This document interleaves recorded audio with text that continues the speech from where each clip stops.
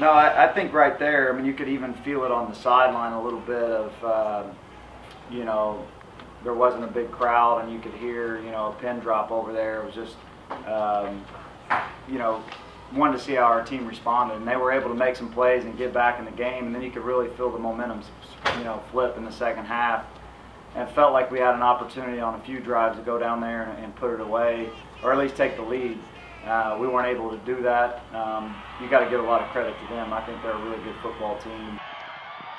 Proud of our guys' effort tonight, sticking with it when things probably could have got out of hand, but we battled and gave ourselves a chance to win a game at the end. Ultimately, you know, came up short. Not good enough, and we gotta get better, because realistically, looking up and down the schedule, there's going to be a lot of teams, a lot of games like this. We got to figure out ways to come up with those points. We talked about it, you know, really all off season. We got to continue to get better and win a close one, and we weren't able to do that tonight. Jonathan Mixon in for Saluki.